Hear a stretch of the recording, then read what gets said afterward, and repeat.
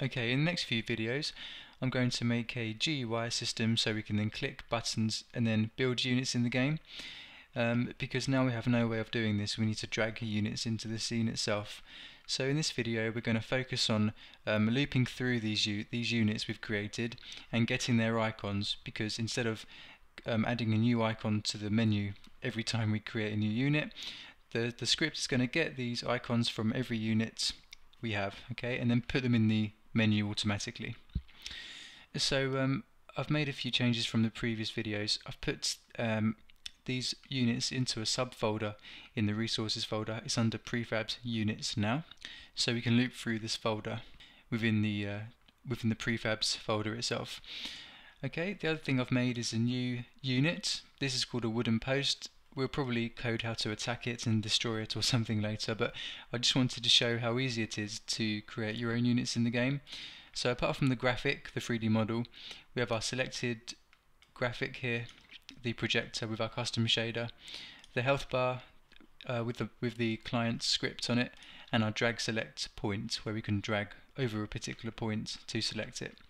So it's very easy to create units, especially ones that do not walk.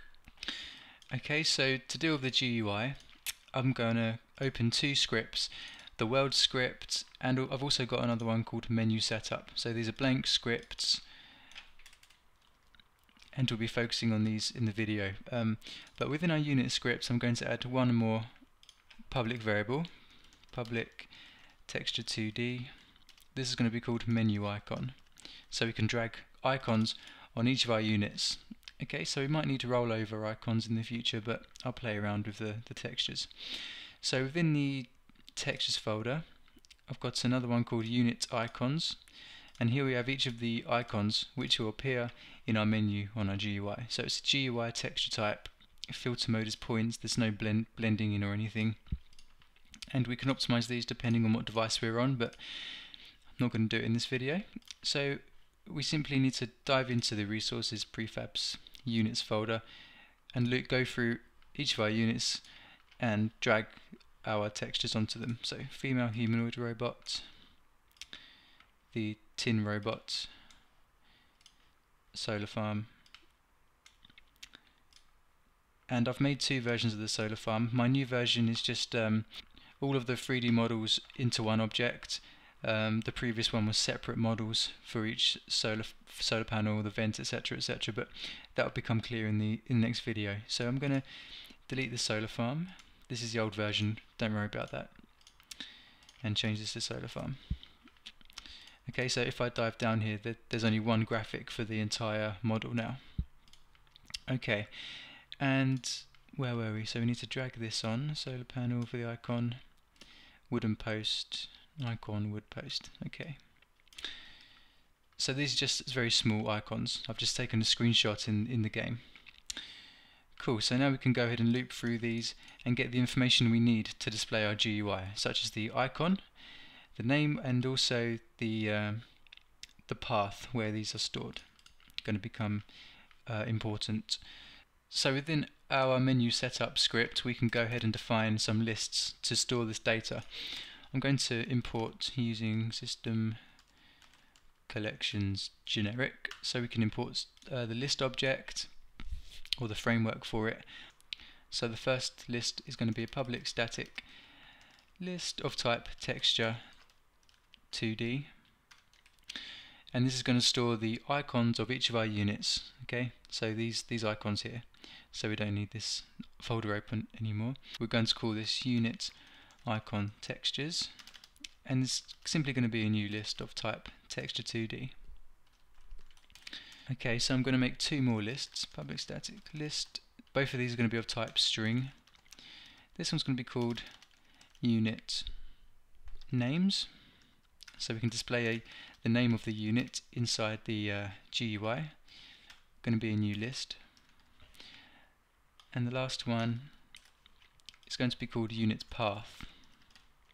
Unit paths. So we can simply store the path where the object is located in our resources folder and instantiate it whenever we like.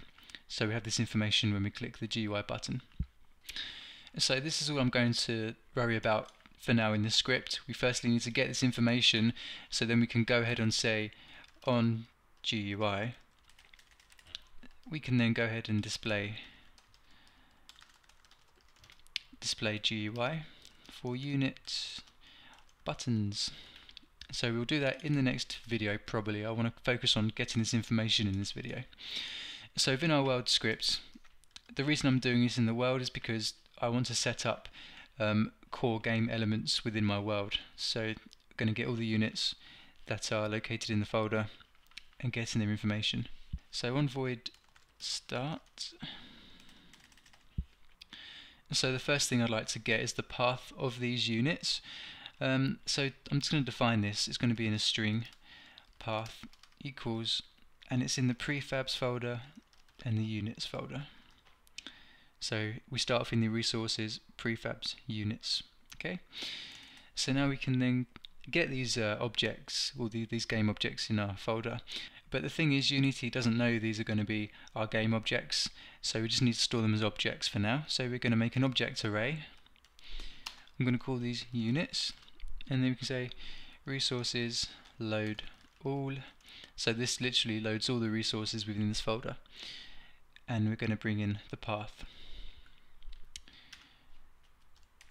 So now we have a way to get these objects from the folder.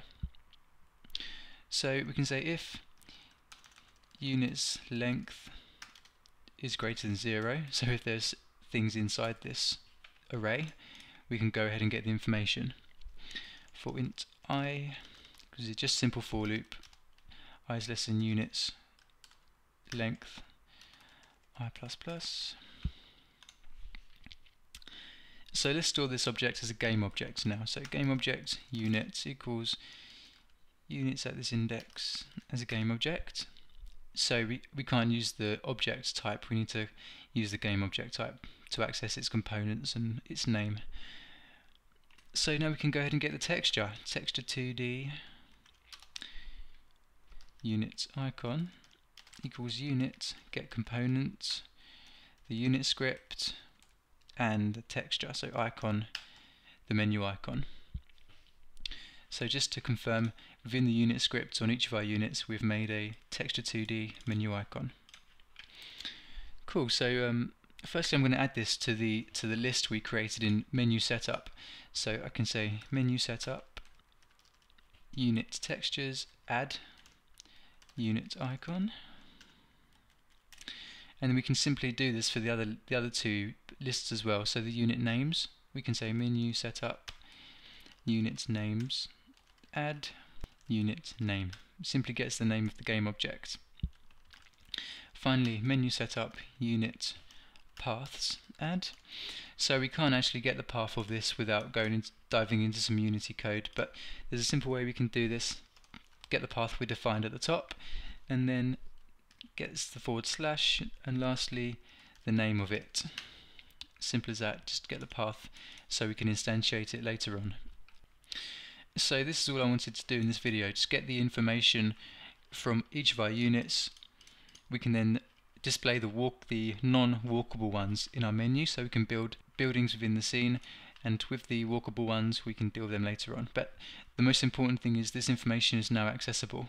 So the last thing I like to do is loop through this list and see if there's any information in them. So we can then simply define another loop, I is less than, let's get the name of the unit, count I++. We can then simply debug log unit names at this index. Let's see if we have any errors. Okay, so I want to attach these scripts to the empty game object called world that just exists in our scene, where we can attach these scripts to. So menu setup, world. Okay, let's play the game. So let's dive to our console. As you can see, the script gets each of the units that are stored in our units folder. Okay, so female humanoid robot, tin robot, solar farm, wood post, and it doesn't matter if there's multiple instances in the game. This script just refers to what's inside the resources folder. Okay guys, so in the next video we're going to use this data to create the GUI menu. So thanks for watching the video.